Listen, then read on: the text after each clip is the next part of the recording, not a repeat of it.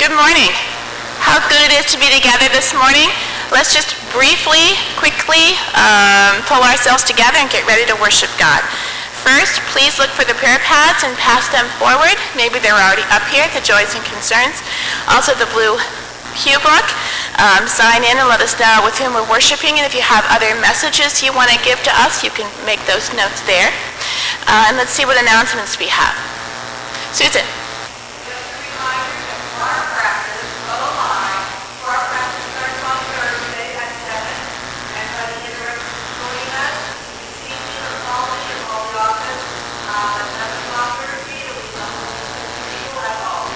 And they really mean it. They really would love to have other people. Susan has actually secretly taped all of you singing and has verified that you are all capable of singing in the choir. So there's no entrance exam. Just come out and enjoy. Give it a try for a couple of months. And you thought that was just a place you put your communion cup? Yeah, no, that's right. Are there other announcements that you have this morning? You can read through the bulletin, obviously, make notes of things. We will, in fact, be on vacation. We are leaving this evening. We'll be back on September 10th. The protocol for that is that if there is questions, problems, an emergency, that you would be in contact. Pardon? Sorry. You're about ready to say Diana Mason. She's over there shaking her head. No. Diana Mason. And laughing. She knows. She's our clerk of session, and so she makes the arrangements. She contacts us if necessary. She makes sure that things happen. You can always text us. We always look at our text.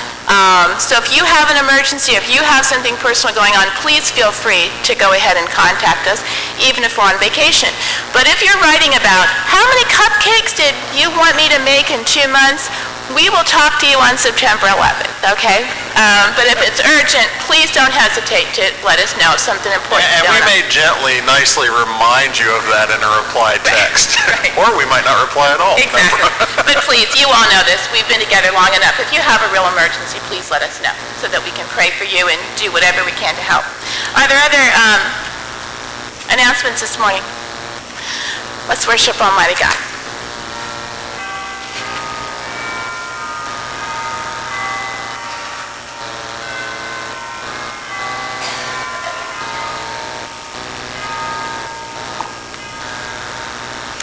Join with me in the call to worship. Everyone who serves God, come and offer thanks. Everyone who is gathered in this place, lift your hands and praise God. Thank God for your love to me. All who serve in this place, who serve our God, come and shout praises. Thank you, God, for your love to others. Praise the name of our God who is kind and good. Thank you, God, for your love endures forever. Let's stand and sing our opening hymn together.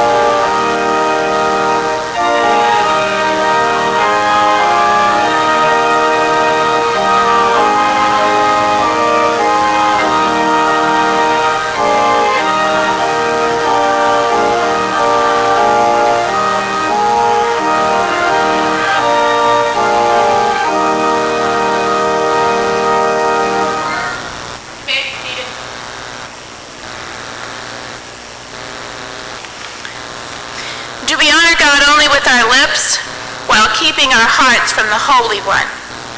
Do we deceive ourselves, thinking we are religious rather than living faithful lives? Let us confess to God our sin, trusting in the one who makes us whole. Let's spend a few minutes in silence with our Savior and our Creator. Let's pray.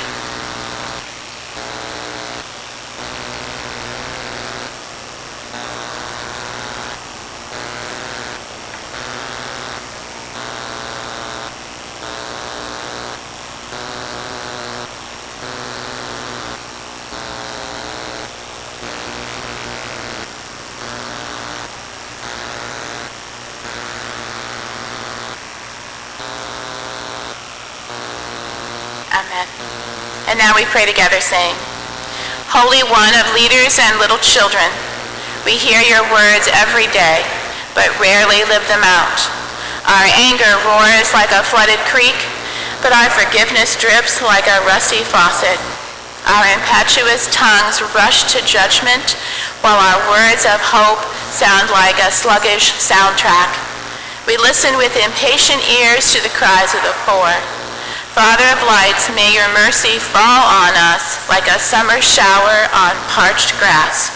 May your hope overflow our hearts. May your beloved child, Jesus Christ, speak to us and call us to life. Hear now the good news. Listen and understand the voice of the beloved speaks to us, implanting the word of hope, the word of grace, and the word of forgiveness into our hearts. We listen and understand. Every gift comes from God, especially the gifts of mercy and love. Thanks be to God, for in Jesus Christ we are forgiven. Amen. You want to invite the children forward? Kids want to come forward, please?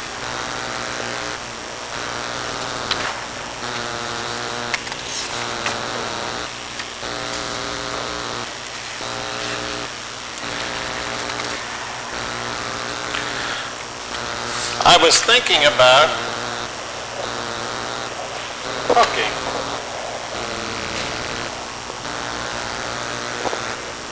Do you have any of these in your household? Maybe something like this? No? Maybe something like this, something that's printed out? No. What about this?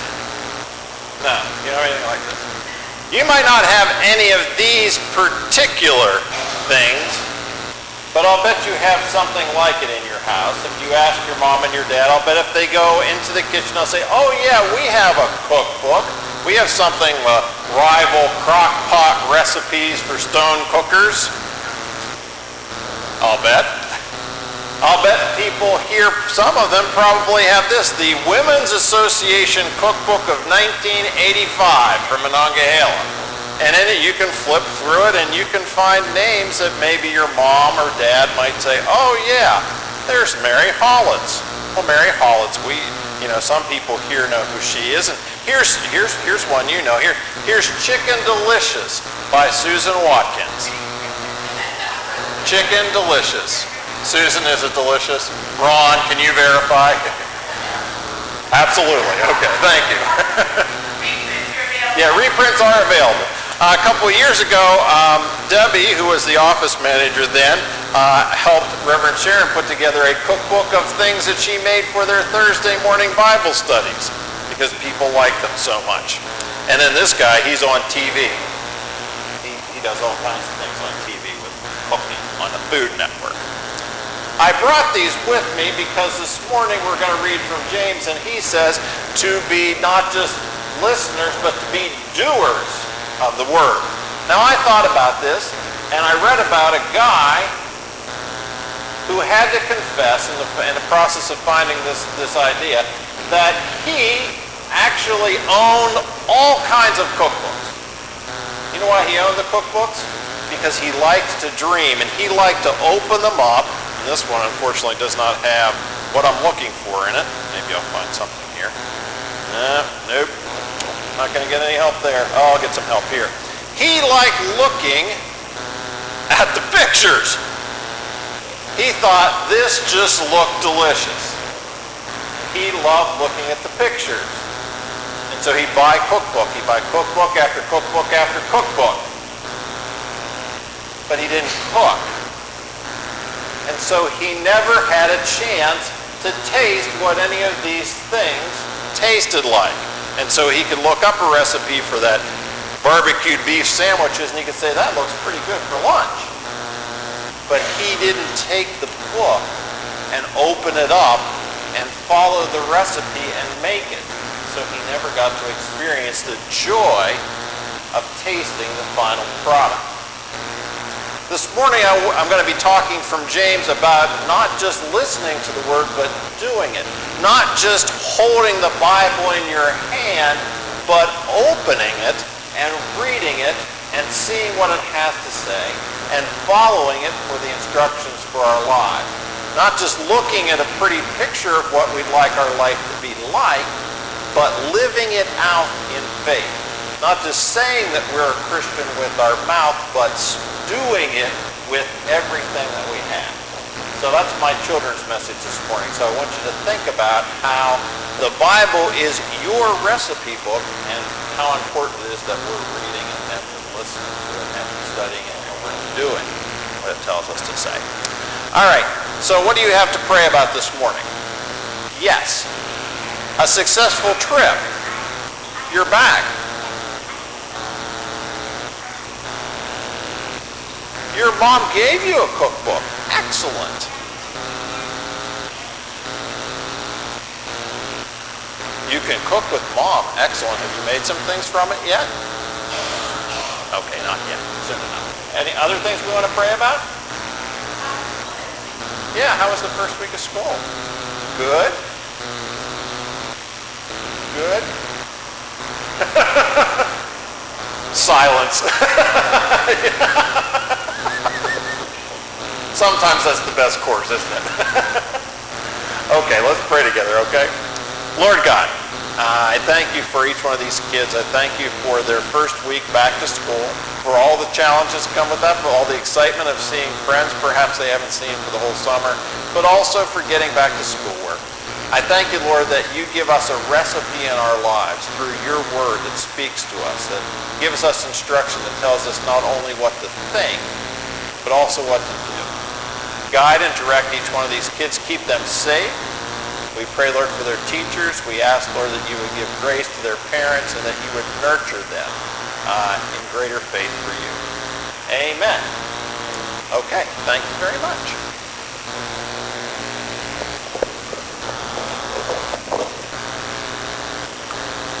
At this point, let's stand together and share the peace of Jesus Christ with those around us.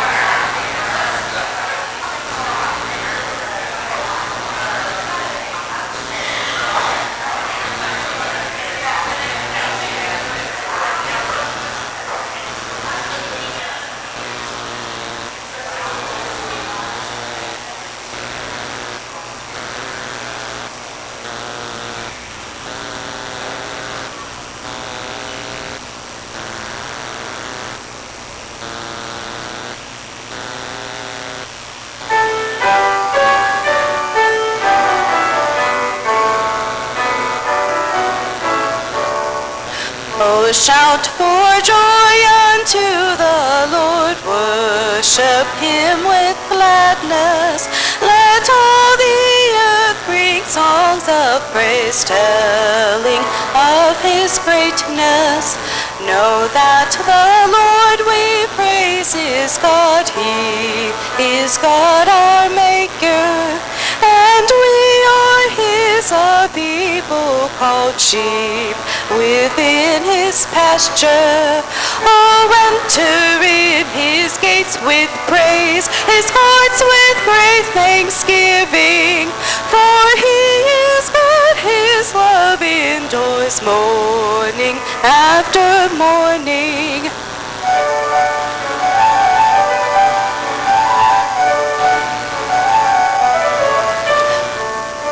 Oh, shout for joy unto the Lord. See, the way is open to live in peace beneath his grace, every sin forgiven. For he who knew no mark of sin took our sin upon him, that we might be the righteousness of the God of heaven. Oh, enter in his gates with praise, his courts with great thanksgiving. For he is good, his love endures morning after morning.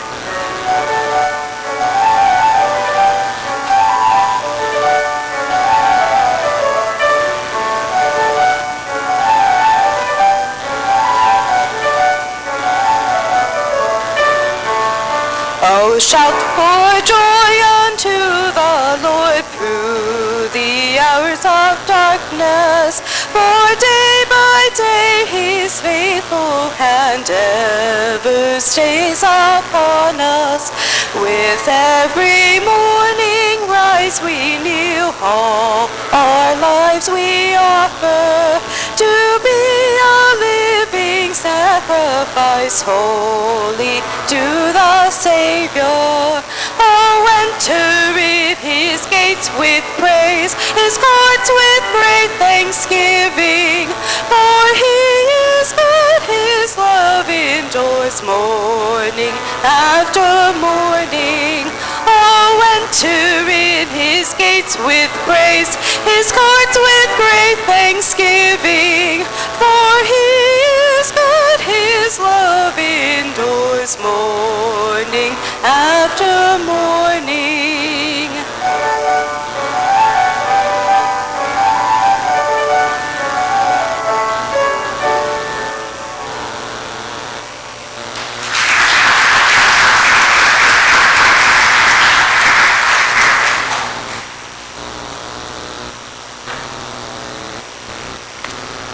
Thank you, Laura.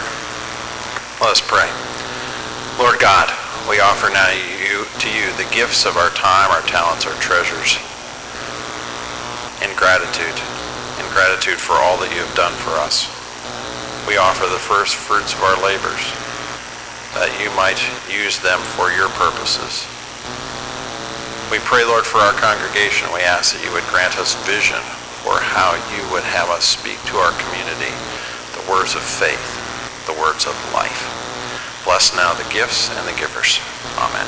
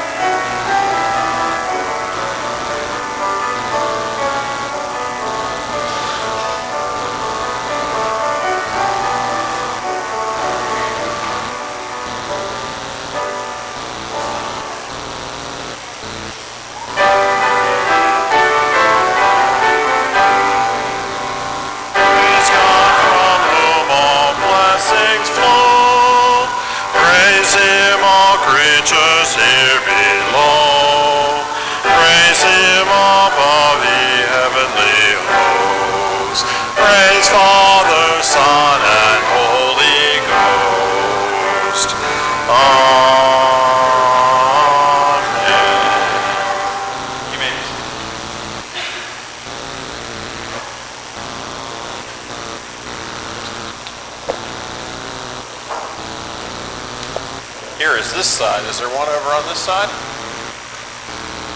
No? Okay, on our prayer pad this morning we have praise reports for a good start to a new school year. For good weather, someone has written. For laughter, someone else has written. Are there other praise reports you'd like to lift up this morning? You have one. Okay, and there's another one behind you. Yes. Oh, I can bring my mic down so you... Yeah, that's good. Christian love there. Yeah, right. I went to the doctor's about 2 weeks ago. I got a clean report, and I had atrial fib, and he says it is gone, and that doesn't go away automatically. So I call that a healing from the Lord. Praise God. Thank you, Lord. That was a joke in jest.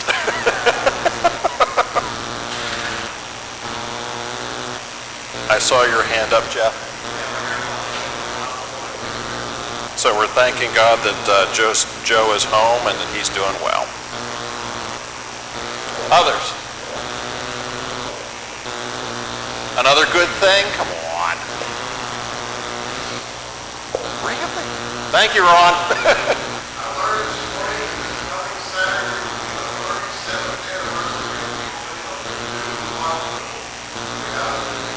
Oh, really?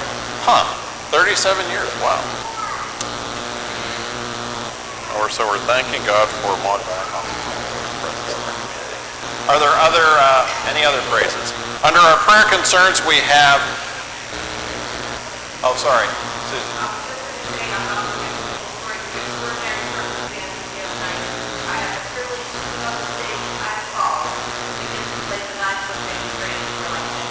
Oh, wow.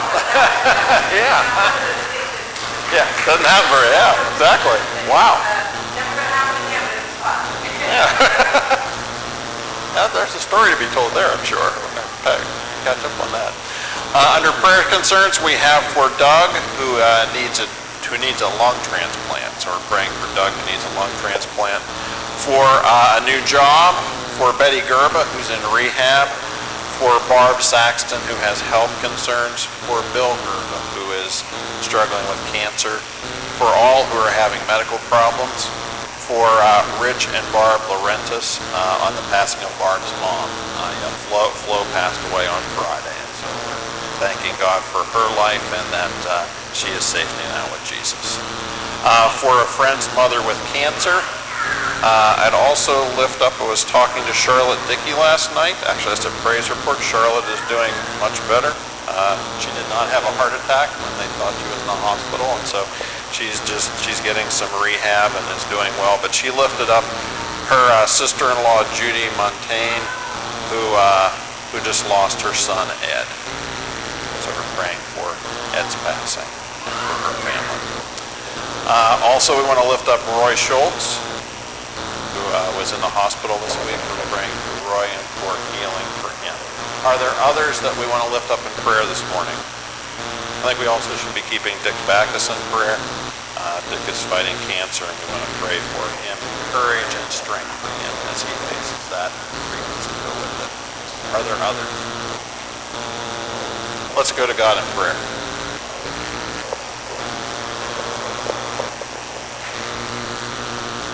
Lord Jesus, it is not that the people that we have lifted up this morning are the end of the list. Even as I sit here, I think of others that I should have lifted up for prayer, who need a word of encouragement, who need a sense of your strong presence around them, who are looking for your miracles, who are seeking your healing. We pray, Lord, for the families that surround them.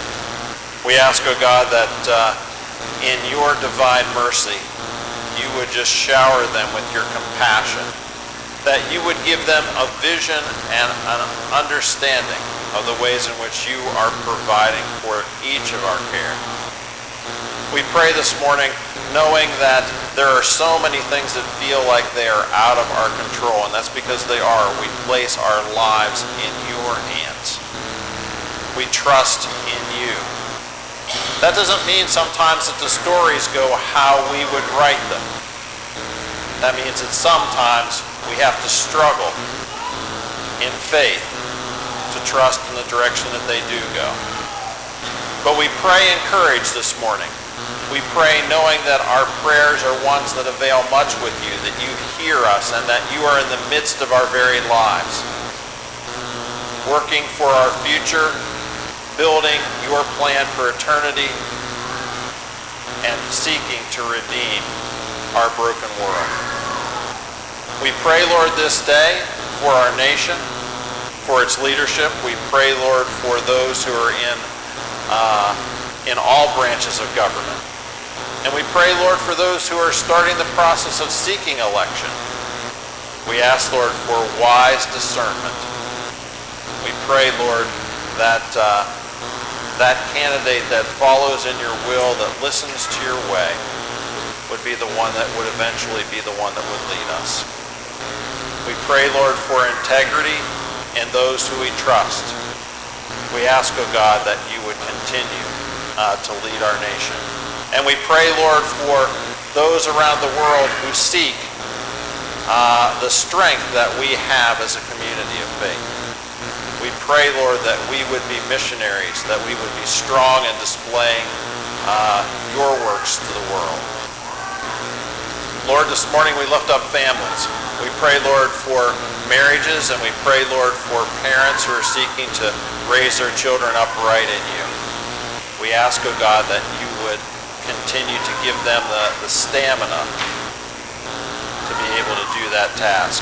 We thank you, Lord, for the blessings of our children, for the voices that they lift up to you in praise, and for the ways in which many times they show us the kingdom of God. We ask all of these things, praying the prayers of praise that we have lifted up on our prayer pad, those of sincere concern, knowing that you know each by heart. And we lift them to you using the words that your Son gave us when he said, Our Father, who art in heaven, hallowed be thy name. Thy kingdom come, thy will be done, on earth as it is in heaven. Give us this day our daily bread, and forgive us our debts as we forgive our debtors. And lead us not into temptation, but deliver us from evil. For thine is the kingdom, and the power, and the glory forever. Amen. Let's stand together and sing our next hymn.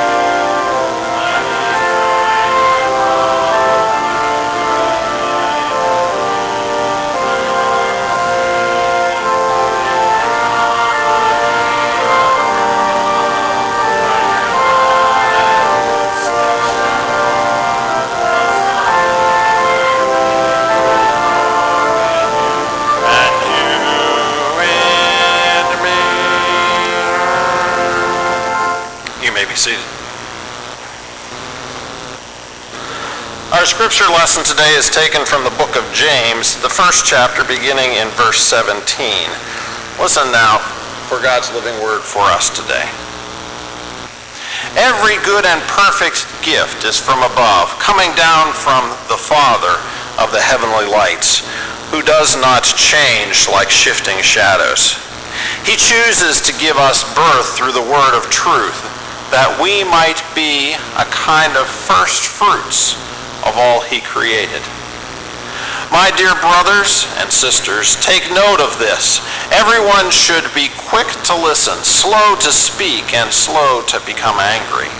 For man's anger does not bring about the righteous life that God desires. Therefore get rid of all moral filth and the evil that is so prevalent, and humbly accept the word planted in you, which can save you. Do not merely listen to the word and so deceive yourselves. Do what it says. Anyone who listens to the word but does not do what it says is like a man who looks at his face in the mirror and after looking at himself goes away and immediately forgets what he looks like. But the man who looked intently into the perfect law that gives freedom and continues to do this, not forgetting what he has heard, but doing it, he will be blessed in what he does. If anyone considers himself religious and yet does not keep a tight rein on his tongue, he deceives himself and his religion is worthless. Religion that God the Father accepts as pure and faultless is this: to look after the orphans and widows in their distress, and to keep oneself from being polluted by the world. This is the word of the Lord. Thanks be to God. Let's pray together. Lord God, bless now your word to us, and speak through my words by your Holy Spirit, not by anything of my account, but by the power of your Spirit at work in each one of us, that we would see you, Jesus. Amen. It was that resident of Stratford-on-Avon, William Shakespeare, who in Macbeth has the king's wife so guilty, sick over murder, that she cannot sleep. Fantasies cloud her mind. Redrawing of the past comes to heart. Macbeth has her consult a doctor. Canst thou now minister to a mind diseased, he asked? Pluck from the memory a rooted sorrow, raise out the written troubles of the brain, and with some sweet antidote cleanse the stuffed bosom of that perilous stuff weighed down upon her heart. Wow, we don't write like that anymore. There's so much of that, though, to say in our day. Guilt, emotional upheaval, things that we struggle with. And Jesus Christ in his word offers to us these words of James. First, we are told, know this: be quick to listen, to allow facts to come into your thinking. I read a story about a guy who he was so taken by the ways in which one of his relatives could just seemingly pick up something and fix it. And he thought, how is he able to do that? I don't understand. Whether it be wiring, whether it be fixing the lawnmower, taking the dishwasher apart. How did he do it? Then he realized that he just went to the library and he read a book about it. These days it was like me yesterday on my kitchen floor taking the front off of my refrigerator so I could fix some drain that was plugged in the back. You look it up. The Bible is this amazing library, this amazing collection of 66 books of facts about your origin and mine. Facts about our nature, who we are, that have all the stories, some sordid. Life, death, it's all in there. Marriage, people who struggle in their youth, people who struggle in their old age. It is an implanted word. And so James says, listen, hear the word. Use your brain. What you've been given, this, I don't know, how much, 3.5 pounds of mass up here on top of your head?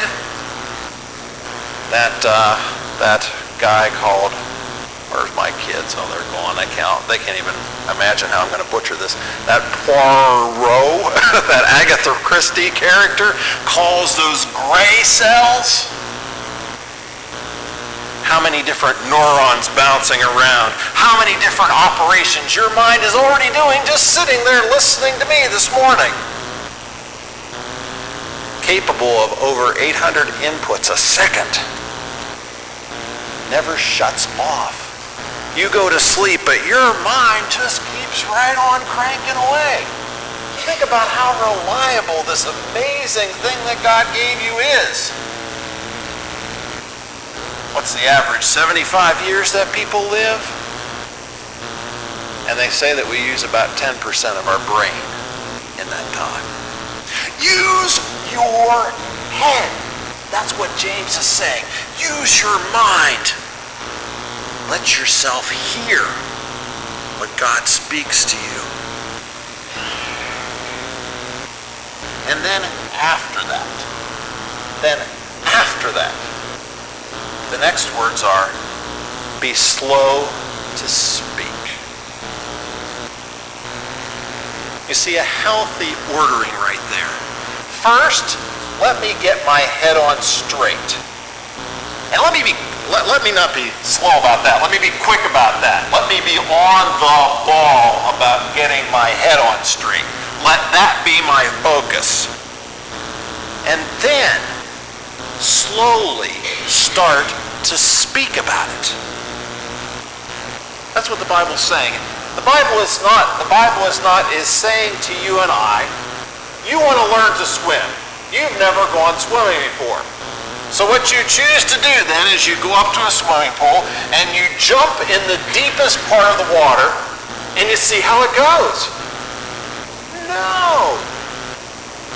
You think and then you figure out how you learn to swim using the strokes. Isn't it the same in this world outside? If you go to look for a job, those kids coming out of college, they present their diplomas. They show what they've learned. And it is based on that learning.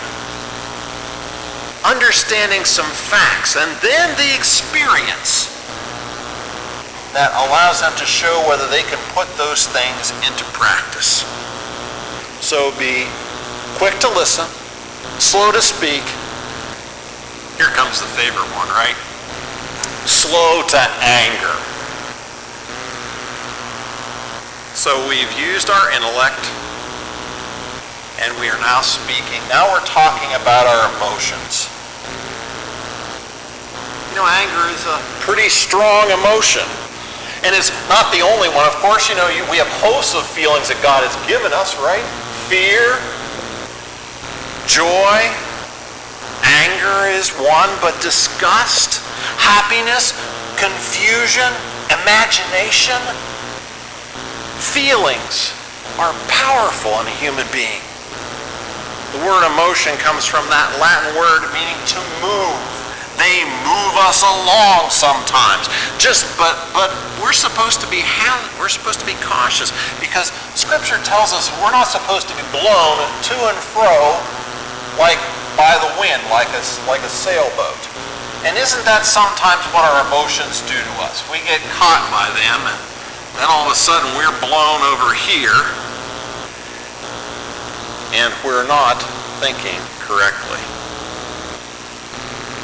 It's like the guy who wakes up in the morning, he hasn't had a very good night's sleep, he's tossed and turned all around, he turns to his wife and he says, you know, I don't feel like being married this morning. Just because he's not in a good mood. But in turn, feelings don't have anything to do with it. James isn't saying you and I can't feel. He's saying There's an order to things. Get your thinking correct. Don't speak too quickly. And if you think your feelings are telling you the way to go, then reset your clock. Because that's not the way it works. But isn't it strange? Isn't it strange how you and I live our lives completely backwards to that? How often is it that you get up in the morning and say, oh man, I don't feel like doing this. It's awful. I don't think I can get myself going. Or I don't feel the strength to get on doing whatever I'm supposed to do. We don't wake up in the morning and say to ourselves, what is the truth that my mind is telling me that should drive how I listen to what's going on in my heart and in the world, and then know what I'm supposed to then speak before I let my emotions, my feelings get the best of me. We usually let our feelings get the best of us, and then we're saying exactly how we're feeling, and then that seems to be driving our train. But you see, that's not the way God has it planned for us. He didn't give us the feelings so that we wouldn't have them. He gave us the feelings so that we would be able to put them in a sense of order with the rest of how he's speaking to us first. How he then wants us to speak to others second, and how he wants us to use and understand our emotions third. We get it all backwards, though. We get it all mixed up. It's easy for us to do that, isn't it? Jimmy's a child who's studying music, and he doesn't feel like going to his lesson that day. And his parents decide that he doesn't need to go to his lesson, and they say that he can just do whatever he wants, whatever he feels like. And 20 years from now, he doesn't understand how to order his life because it's driven by entirely how he feels, instead of what he thinks he should do, how he should act. James is all about these things. James wants us to act.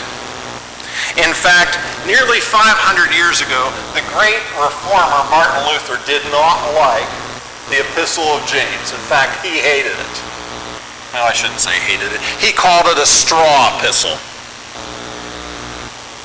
There were other reformers that just wanted to take it out of the Bible altogether, because it talks more about our works, our deeds, what we do with ourselves as a reflection of our faith.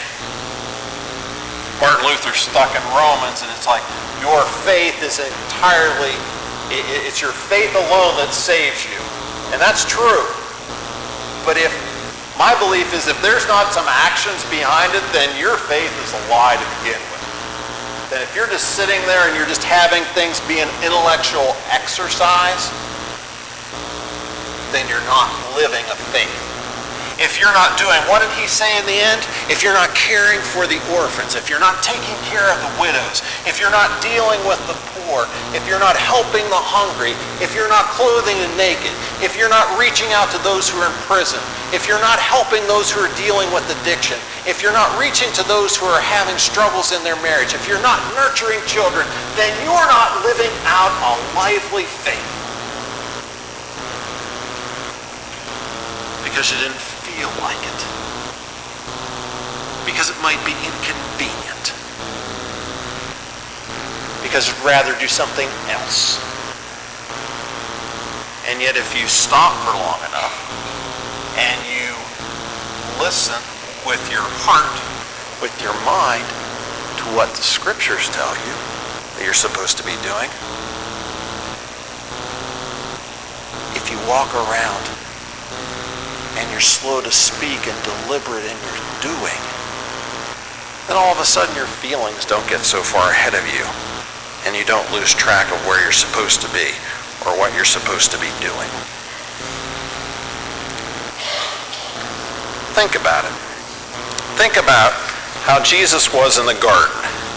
He was there in the Garden of Gethsemane, and he says, not my will, but yours. He didn't say, Jesus, he didn't say, God, I really don't feel like going to the cross. I'd rather not. So I'm not going to. He said, not my will, but yours. Was he angry about sin? Yeah. But he put God's will in front of that. He trusted. He walked as a person should walk in faith. And so as I close this morning, I use the words of a hymn that we frequently sing in church by Henry Emerson Fosdick. God of grace and God of glory, on your people pour your power. Crown your ancient church's story, bring its bud to glorious flower. Grant us wisdom, grant us courage for the facing of this hour. For the facing of this hour. Save us from weak resignation to the evils we deplore. Let the gift of your salvation be our glory evermore. Grant us wisdom.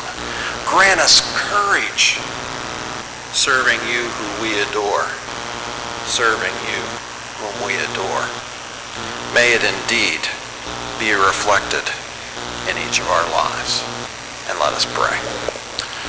Lord God, we come here this morning seeking your wisdom. You have placed it in the words of the writer of the book of James, who gives us sound advice for our lives of faith, that we should listen for you. How little we quiet ourselves, how little we still ourselves from the things we feel like we'd like to do or feel like we want to do, that we would quiet ourselves and listen for you. We pray, Lord, that you would allow us to do that each person in this room would take some time during their day, today, but not just today, tomorrow, and the day after that, and the day after that, and they would set aside some piece of time, no matter how small, some piece of time where they would be quiet, where they might open your word, and where they would listen. And then maybe that you would work through their mind and allow them to slowly speak of the faith, maybe to their own heart, maybe to someone else, but that in that they would reflect your truth. And lastly, that we would be slow in our anger towards each other, and that we would be quick to make right when we say something we oughtn't to. Continue, Lord, to guide and direct us. Nurture us as we use our minds, as we use our actions, as we have these gifts of feelings, that they may be in right relationship with you and right relationship with each other. This we pray, most humbly. Amen. Would you stand with me together as we affirm our faith? We believe in Jesus Christ, the eternal Word made flesh. He is the long-awaited Savior, fully human and fully divine, conceived by the Spirit of God and born of the Virgin Mary, sent by God to reconcile the world to himself. We believe that Jesus, in the events of his earthly life, his temptations and suffering, his teaching and miracles, his battles with demons and talks with sinners, made present in deed and in word the coming rule of God. We believe that the church is sent with the gospel of the kingdom, to make disciples of all nations, to feed the hungry, and to proclaim the assurance that in the name of Christ there is forgiveness of sins and new life for all who repent and believe, to tell the news that our world belongs to God. Our closing hymn is, O Jesus, I Have Promised.